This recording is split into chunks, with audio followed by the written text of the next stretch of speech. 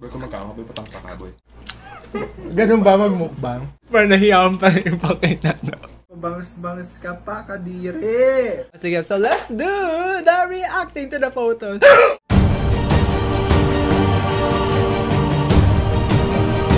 Hi everyone! The last time we had food in our vlog, it was during the Guess the Chicken Challenge with my siblings. During that time, hindi ako nakasali because I was the one who prepared for the game. But this time, it will be different. So if you really know me, alam nyo na paborito ko talaga yung lumpia. Like, oh my god, lumpia. Oh! Ito talaga yung pinaka-favorite food ko. For this vlog, we are going to do the Lumpia Mukbang. Plus, I will be reacting to some of my old photos for you guys to know me better. But before we start, I would just like to talk about these. Lahat ng mga lumpiaan dito, binili ko from Kaon Marbel. For the information of everyone, Kaon Marbel is a community. It's a private group on Facebook. So doon, pwedeng online sell ng different food. So since we're doing Lumpia Mukbang today, I personally searched for different lumpias, yung mga best lumpia dito sa Marbel. So this one, I got this one from Tisoy. I believe wala siya sa Kaon Marbel, but it was recommended by Doc Gia. Hi Doc Gia. This one is from Kino Fernandez, who is a co-owner at On-Call Food and Catering Services. This one is from Honey Allison of Honey's Lechon House or Honey's Place. So, medyo naguluhan ako sa name ng store niya, but yes, doon ko siya nakuha. And lastly, this one is from Sarah Taguibalos. This one is actually #lumpia for a cause. Ang bawat benta na malilikom sa mga lumpia na ito ay mapupunta sa pagpapagamot ng mga may testicular at breast cancer. So God bless po sa inyo lahat. Don't you worry guys, because I will be posting further details at the end of this vlog. So better stick around and makikain kayo sa amin. Daw mga kadarim. Okay, let's have the first picture. So, eto is a picture with my brother sa Manila Zoo. Okay, tapos yung nasa likod, sila pa yung mga parents namin. Charot. Wala masyadong memory.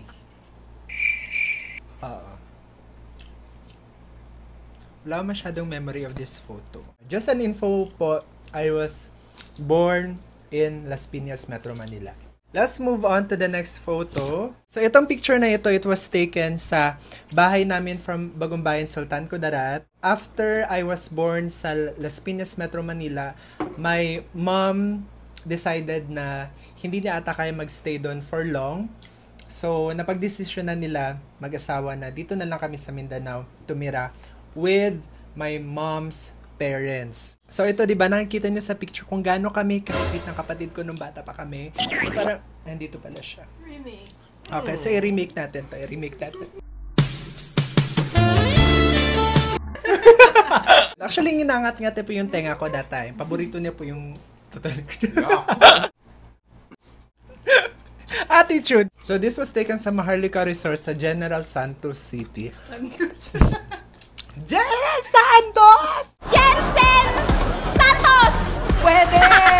Noong mga bata pa kami, mahilig talaga kaming mag-beach. Tapos na-remember ko one time, sobrang excited ko. Yung tipong kinagabihan pala, naka-swimming trunks na ako. Para pag kinaumagahan na, wala nang bihis-bihis, diretso alis na kami. So, ganun ako excited mag-beach nung bata ako. Tapos may time din na nag-beach kami, tapos hindi nila ako nadalhan ng swimming trunks. So, grabe, nag-tantrums talaga ako, di ba? Attitude na bata. Tapos, nung medyo okay na po ako, ito po yung picture namin sa cottage.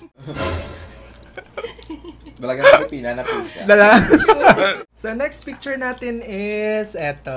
Ayan. So, before pa nauso yung mga it-it na yan, ganyan yung peg namin nung kinder kami. So, pinagsuot kami ng clown. Tapos, pinapunta kami sa party. Pinagtrabaho ata kami. Child labor. Charot lang. Anyway, yun. So, eto, parang kinder to ako nito. Tapos, may program sa school. Tapos, sayaw. Shalala. My heart goes shalala. Ano, alam yung steps. Basta yun. Anong masarap para sa inyo? Masarap to. Gulay. Alam nyo guys, grabe, lasang lumpia talaga silang lahat. Hindi na masasabi. Overall, no? Lasang lumpia. Overall, lasang lumpia sila. Pero nagustuhan ko lang din kay Lakino, it comes with a special sauce. Gusto ko kasi medyo nag-aagaw yung tamis tsaka yung asim. Tapos yun nga tinitipid namin kasi baka pwede pa namin gamitin next year. What? Sila Miss Sarah may sauce din sila. Okay, so eto. I am a Marista. I am a Notre Damean. I graduated kinder, elementary, and high school from Notre Dame of Marbel University, IBED. So dito, ano ata ako dito high school. Na-accelerate. Kinder. Tapos nung kinder ako, 6 honor ako. Nag-graduate ng kinder. Cute-cute ko ng kinder ako. Cute! Ay, charot. Self-love. Self-love. Dami. Feeling ko hindi ko kayang ubusin to lahat. Pero masarap pa rin kasi favorite ko talaga lumpia. Eto po, yan. So, etong picture po na ito, kakamamps ko lang po. Medyo chabi-chabi tayo ng bata. Grade 2 ako niyan. Grade 2 ako, tapos sumali kami ng, Mr. and Miss Science and Technology. Tapos, hindi naman ako nanalo dyan, so huwag na natin pag-usapan. Abad. Parang nahiyaan pa yung pakinano. Ang taba ko ng bata. Ang taba ko ng bata ako siguro from grade 2 to hanggang grade 4. Sobrang taba ko ng bata. Habang bata pa, magtampisaw sa ulan. Dahil minsan lang sila bata. Ang taba ko ng bata ako. We're done reacting to those very old photos. This time, let's move on sa mga social media natin. Check tayo mga pictures from social media. Let's have... Ayan! My God! Pangit! Ito yung pinakapangit na lakan ng wika in the history of So, more on lamay ng wika. So, this was taken during my senior year. Ito, 4th year ako nito. Buwan ng wika, month of August. I was with Ivy in this picture, my very dear friend. So, hi Ivy, kung nanonood ka. So, yun, ako po yung laka ng wika. Ang pangit ko, graph. Ang pangit. Ayan. Ito, so yung picture na to, this was during the yearbook photoshoot. So, feeling gaganda tsaka ang gagwapo na namin dito. Pero my God! Bangs-bangs ka pa, kadire! Let's move on to my college years. Hindi na ako makain, busog na talaga ako. Pero sige, try natin. Ayun, so etong picture na to, this picture was taken during the intramurals nung first year ako nung college.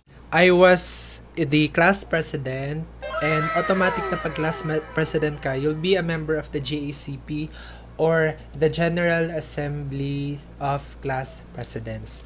Wearing my favorite purple JACP shirt. Tsaka eto pa yung phone ko dati, no? Nokia, nakalimutan ko na anong brand to. Busog na ako, kaya ko pa ba? Ayan. Again, for the information of everyone, I am a registered nurse by profession. I graduated po sa San Pedro of College, Davao.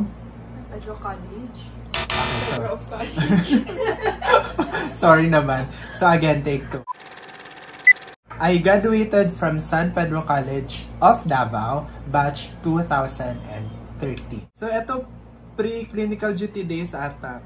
Kalbo pa ako dito, nagpa-semi-kalbo ako, so feeling ko nasa first year to second sem, pre-clin days namin. Ang cute namin, so ang iba, successful naman kami lahat, buhay pa naman kami despite the pandemic. Ang iba dito, may mga asawa at anak na. Tapos ang iba, like si Jem, nasa Canada na rin siya. Hi Jem, if you're watching. Maayos na rin ang buhay na sa Canada. Married na rin siya, tsaka nurse din siya doon. This picture, ayun may date pa. Nauso pa talaga yung mga DigiCam dati, no? So this was taken July 4. Tama ba? 2010. sa Calda, sa Gaisano Mall of Davao. Huwag po kayo ma-confuse, baka isipin nyo po yung pizza po yung nasa mukha ko. Mukha ko po talaga yan. Pizza face lang po talaga ako, pero hindi pa ako dyan. Buo pa po yung pizza, kung napapansin nyo. Yun ang payat ko noon, tsaka very, ano talaga. Basta next photo. Here's another photo taken with my college friends. Sila yung mga consistent ka grupo ko talaga sa duty dati. Si Tyne, who is now in London. Karen, hi Karen. Si Karen naman based na siya sa Canada. Tsaka si Giselle sa Australia. Diba? So ako na lang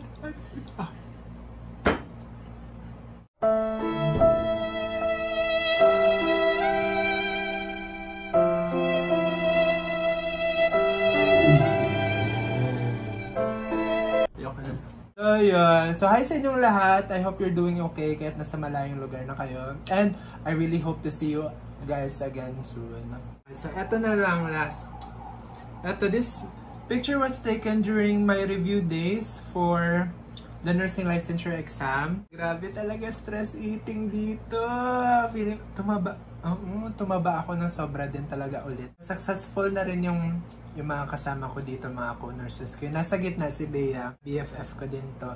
She's currently taking her residency din sa Davao. And yun, so parang ang tawag nila sa akin dito nung review day, St. Jude.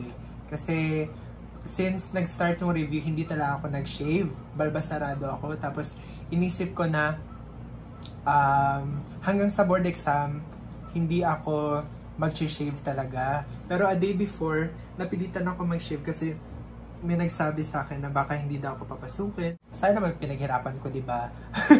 Grabe yung review ko, tapos hindi ako makapag-exam dahil lang sa bigote at balbaso. So napilitan na mag-shave. Tapos pagdating ko doon, ang daming mga may mga long hair pa ng mga lalaki. So wala. Importante nakapasa po tayo. At andito na po tayo ngayon, nurse na po tayo ngayon. At okay guys, so that's it for today's vlog.